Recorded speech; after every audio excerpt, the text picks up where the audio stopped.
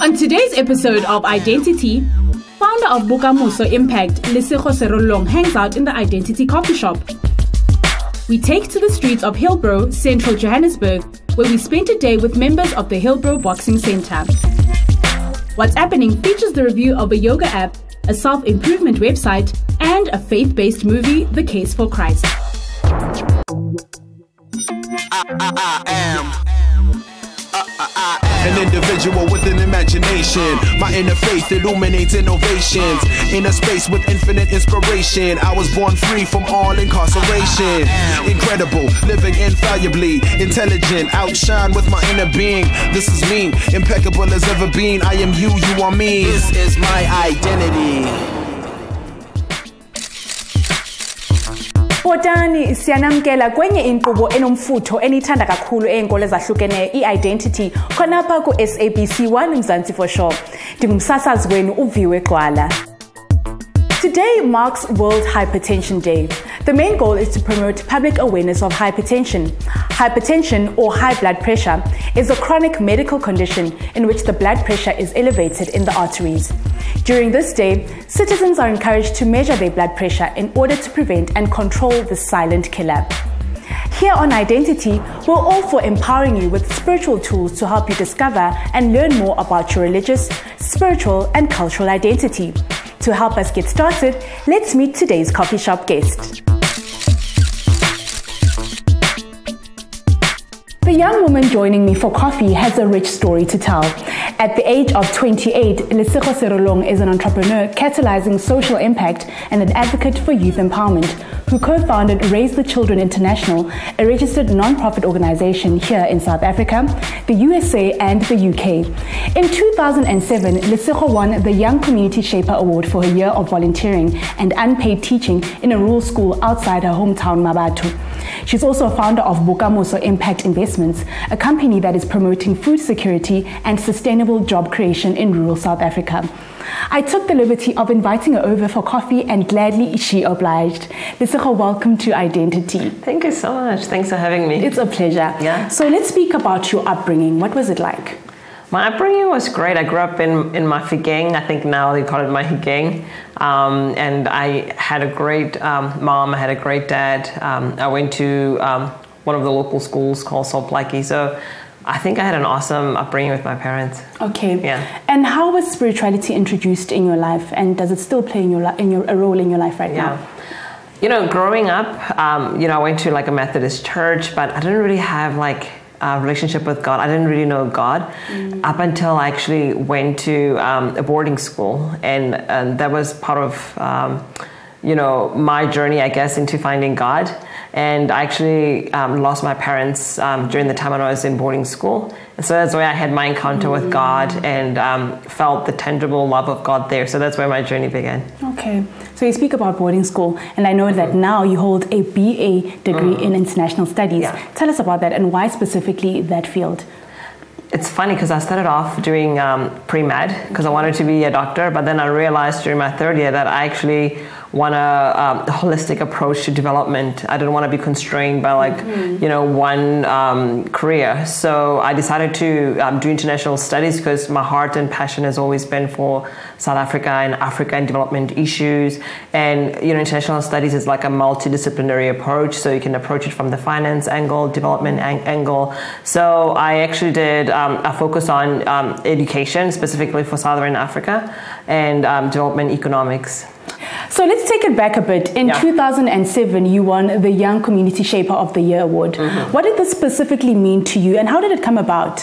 When I got the nomination, and I became a finalist, it was great, but I knew that I was doing what I was doing because of the passion. And obviously it's a great platform because you get to network with more people, and it opens up opportunities for you. But, I was a volunteer teacher at a rural school in Mafeking, and part of it was because I felt like kids that were in deep rural remote areas were not getting enough support. That's why you see some of them falling through the cracks. So I took a year off and really poured out my life if I could change a life, and I'm glad I did that. Okay, so then you founded Mpumi. Right. Tell us about its inception and why specifically that name. when I was at the LSE, I remember, semester before graduating, I got this offer to work in the UK and to run this company's Africa business. I took the job and I was in it for like 6 months, but then in my heart, I just felt so uncomfortable. I was like, you know what? I feel like I have a bigger purpose in South Africa, and staying in the UK and contributing to the economy of the UK doesn't help. So I moved back to South Africa, and that's why I founded Bokamoso, which focuses on providing entrepreneurial solutions to some of society's challenge. And I guess when we start looking at our challenges, whether it's in townships or rural areas, as opportunities for growth, because if you look at all those people, all of us, our families that are still back there, they're all, consumers. They buy, they eat, and, everything can run out, but with food, everybody still needs to, to eat. So what are the challenges that you face, especially because you're in this sector and you're a young black female? So I guess because the focus of Bokamoso is to, incubate local farmers. And sometimes these are people that have no background in agriculture, but they're passionate about farming. And you realize, like in rural areas, there's this land, this ample amount of land that's not being used. And even if you're interested in farming, you don't know where to start. You don't know where to go to university. Sometimes you don't even qualify to get into those institutions that teach agriculture. So we thought of designing, a model that focuses on, basic entrepreneurship, because until people start seeing farming as a business, it's not going to be like interesting, especially for like young people. And there's also this negative perception. That's one of the big challenges as well, that, agriculture is like for poor people, and, you can't be a lady slave. You can't be glamorous. Exactly. But then it's all wrong, because agriculture is such a big industry, and it's so sad that a lot of young people are not in it. They don't actually realize. I mean, there's opportunities for export. We import still like a lot of food, like in South Africa. You're very passionate about young people, youth empowerment and youth education. Right. So we see this through your after-school program. Please tell us about it, and did you achieve what you initially planned for it? It's amazing because one of the goals of establishing an agricultural hub in the village of Manyeledi was also to develop the whole community, not just like the adults. And we also run, Raise the Children International, which you mentioned earlier. We focus on providing high quality education to orphan children for obvious reasons. I mean, South Africa has 2.5 million orphans. So we thought, why don't we actually establish an after-school program and focus on like primary kids in high school, and if we can help solve some of these challenges and work with the local teachers and principals from the get-go, it will make a difference for the future of that child. What words of encouragement would you give to young people, especially young women, who don't see this as a career path at all, and they don't know from moving from point A to B? So what would you advise them? I would advise young women especially not to be intimidated, because agriculture tends to be like, male dominated like industry. And second, you should see this as a business. Like, if you're not doing agriculture as a business, it's such an expensive hobby, that you're doing. And Africa, needs more food, and we cannot continue importing food. So you should actually research and start small. Sometimes people feel like you need to have like 2,000 hectares to start. Even start, in your backyard, and you will grow. And ask for help. Find mentors, ask for help. All right then. So we're going to move into our quick word game, and it's called Choose My Ketela. Yeah. So you need to choose one over the other. Yeah. All right? Yeah. Are you ready? Okay. Heels or gumboots? Gumboots. Coffee or green tea? Coffee. Beef stew or mohodu? Mohodu. Hiking or bungee jumping? Hiking. Economics or international studies? Economics. Economics! I would have thought you would have gone for international studies. Listen, thank you so much for joining us. No, thank you. Thank you so much. Simthulela unqwazi uLesihlo Serolongo kuba inkokheli eyenganyaniso kwezolimo kwaye ngokuxhobisa abantu kwiinkalo ngeenkalo zamashishini. It's now time for a short break. When we come back, we look at today's regional story, which keeps us in Hillbrow. And be sure not to miss our media review segment, which features a review of a yoga app and a self-improvement website. See you in a moment.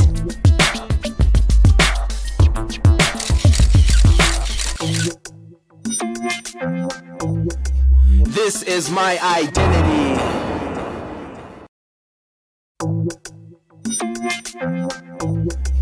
This is my identity.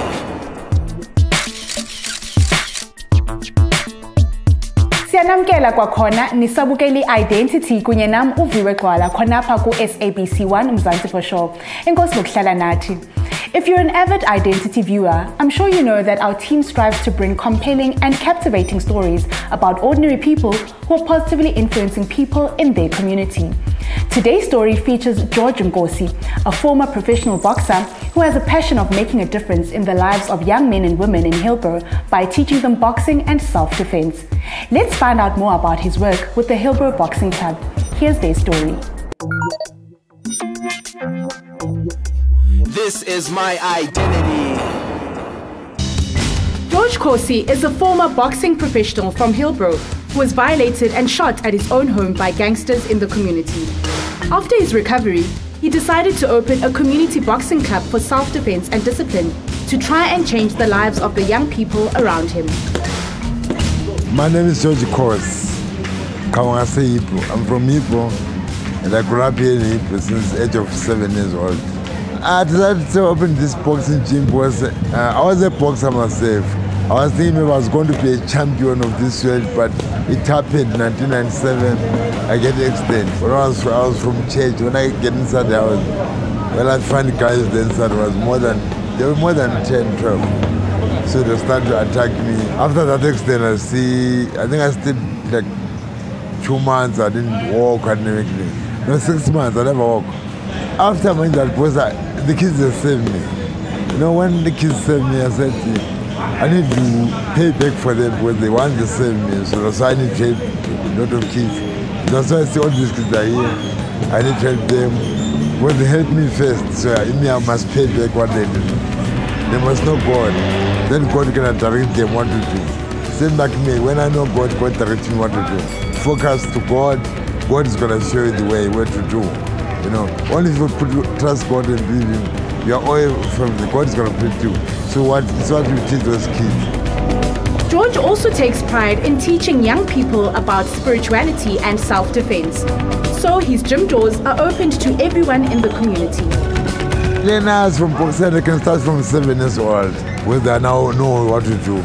But those 7 years, they're not fighting, it's just a show. But they can learn from there, from 7 years until 35 amateur. From there, can turn professional. I want to change them more to be sportsmen and sportswomen, or businessmen and businesswomen. Is what I need to see anyway.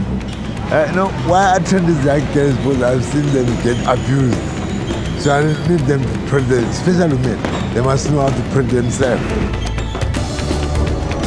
I started boxing last year, November. I choose at this club.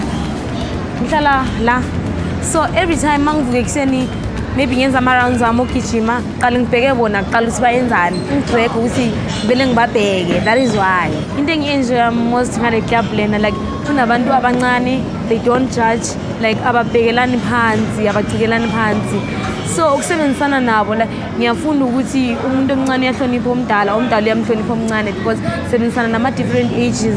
So ngiyabona, and different genders, even though sibancane amantombazana, but then yeah, we sharp. Working with George Nkosi is very fine as our coach here. He's not just our coach, he's like a father to us here in the gym. So I would say working with him is very good. What I enjoy most about boxing is boxing. Being in the ring, being in the training and everything. Like I would say what I enjoy most is being in the gym is boxing. I started 2012, and just like any other kids here, like you know. So I came here, then I learned, started as an amateur. Like ontanga mabengeza lana ngicabanga ukuthi mhlambe impilo zabo zingashitha. Mabengeza lana, I think ngabasiza kakhulu ukuthi bangagcini sebabosha baye ejele. Ngizalana, I come to exercise ngizo practice ngenza boxing. So I come to get fit and learn more about boxing, because boxing is a sport engizithandayo and ngizinikele ukuthi I will make ngingaba South African champion one day. Ever since I came lana, mabe ngikhuza ngiyathula ngiyalalela and bengithanda ukulwa ngaphandle mara yonke lento le angisenayo sengiyazi ukuthi okay umuntu mayenza so uyaxolisa uyakhuluma naye kahle, you understand where the problem is, so lana uyafunda i-discipline, and that's to my belief it is the most disciplined sport in everywhere in the world. Kungincedile ukuthi ngizifunde mina ukuthi mina ngubani, like yini engifuna ukuyenza. I stayed a month ngingayenzi boxing, but then ngibona khona into eshodayo kimi. Ezinye izinto ngiyakhona ukuziyeka for years, but then i-boxing ngibona khona into eshodayo kimi, like it's something esiphakathi kwami. I want to be part of, or not part of anything. There's a chance out there for everyone. And I didn't give up. If you give up on into yakho oyifuna isenhlizweni yakho uzophumelela. I would love to encourage all young girls to come and join us here in Hip Hop Boxing Club. Come join boxing. It teaches you a lot, respect and self-defense. When I started coming here, it was very dangerous, but this gym really changed it. So my hope is, I believe there will be more champions, maybe 100 champions they come out of this gym. And already there are more than 35 champions they come out of this gym.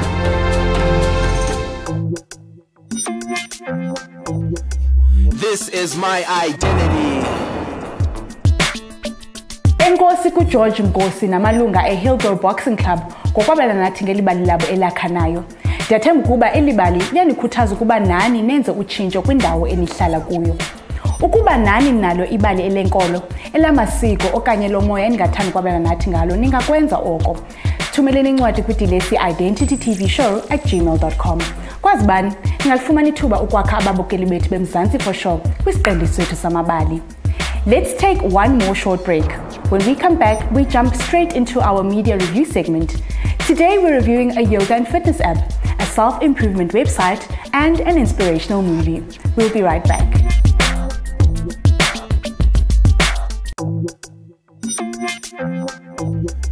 This is my identity.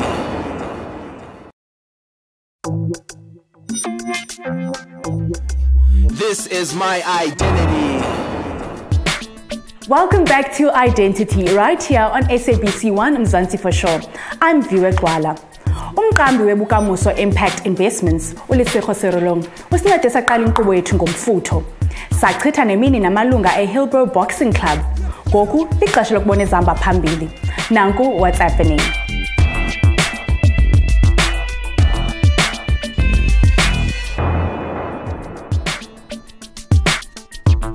Statistics show that more and more people are opting for healthier lifestyles by taking up fitness and workout plans. If you're embarking on a workout journey or maybe looking for different ways to meditate, then you'll love today's app. It's called Yoga Fitness and Workout. Yoga Fitness and Workout app is designed to make you feel healthier and refreshed, introducing you to new, healthier ways to meditate. The homepage offers you quick access options such as poses, classes, favorite, and notice. Keen to begin? Click the Poses tab to get various yoga poses such as knee to chest pose, channel cleaning breath, easy pose, and lotus pose. User must note that there are 3 levels which they can practice their poses, which are beginner, intermediate, and advanced. Perhaps you're a yoga beginner. You can click the beginner option to see different beginner poses to explore. Choose any pose and you'll get detailed instructions on how to structure your body. Found something you like? You can simply add it on your favorite tab by clicking the heart shape and it will be automatically added on the favorite list. Click the classes tab to choose your own workout duration from 10 minutes, 20 minutes, and 30 minutes. The Notice tab offers you essential rules for yoga beginners as well as do's and don'ts of yoga. Make sure you learn basic yoga poses and meditation by using Yoga Fitness and Workout. Ndilinde ngamehla bomvu kuba ndize ndisebenzise le app yokuphucula ukuzilolonga. Masingene kwisiqendu sethu esilandelayo. Iwebsite enikeza indlela ezahlukeneyo zokuphucula izinga zobomi bakho ukusukela kwezempilo ukuyotsha kwezomsebenzi. Ibizwa www.goodlifezen.com. www.goodlifezen.com is a new take on life to help you with positive growth so you can reach your full potential. It's designed to inspire, empower, and eliminate stress in your life. The homepage gives you quick access to recently published articles of the day. For some personal development and motivation-focused articles, select the Personal Growth tab to get articles that will develop your confidence and your spirituality. This tab will also offer different tips to overcome your challenges. Perhaps you're looking to increase productivity in all areas of your life. Select the Productivity tab to get info on how to be more productive and boost your creative habits, and read on articles that will share tips on how to crush procrastination forever. If you're looking for health and fitness advice, click the Wellness tab to get articles that focus on improving your nutritional diet, getting fitter, and all that you need to know about taking up a healthy lifestyle. For some stress-beating and self-improvement articles, click the Happiness tab to read different articles on how to improve your mental health and how to rediscover your enthusiasm in life. Take steps towards improving your life by adding www.goodlifezen.com to your bookmarks today. Now that's definitely one of the websites that I'll be adding to my bookmarks. Our next review is an intriguing faith-based movie which follows a life of a top journalist. It's called The Case for Christ. If somebody wanted to do an investigation into Christianity, where would you start? If the resurrection of Jesus didn't happen, it's a house of cards. Based on the true story and book of an award-winning investigative journalist, Lee Strobel, The Case for Christ is a faith-based movie that shares a story of a seasoned journalist chasing a big story about Christianity. Conflict begins when Lee's wife, who is a Christian, invites Lee to witness a church baptismal, and Lee is then conflicted because of his own beliefs. He starts consulting dozen experts with doctorates who are specialists in the areas of old manuscripts and biblical studies, and he partakes in crucial open conversations about Christianity and God. We all bet our lives on something. The question is, what's it going to be? As much as I would like to help out a fellow skeptic, what you're proposing... Lee goes on further looking for evidence and whether there are any reasons to believe that the resurrection was an actual event. Things get complicated at Lee's household, and now he's left retracing his own spiritual journey to becoming a Christian. For some spiritually eye-opening movie with some heartwarming moments in between, make sure you catch The Case for Christ.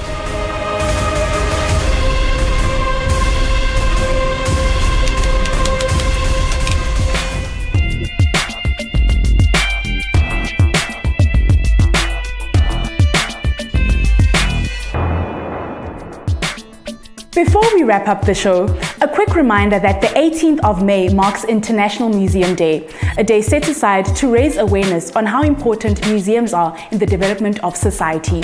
It also encourages museums to play an active role in peacefully addressing traumatic histories through mediation and multiple points of view. Make sure you spend an hour in your nearby museum for different activities. Sifike ekugqibeleni kwenye inkqubo ye-Identity. Ningalibali ukuxhumana nathi. Funani i-Identity TV show ku-Facebook, ku-Twitter okanye ku-Instagram. Kuba yonto yakho ncam i-social media, ungabi nexhala. Ungasithumela incwadi kwidilesi identitytvshow@gmail.com.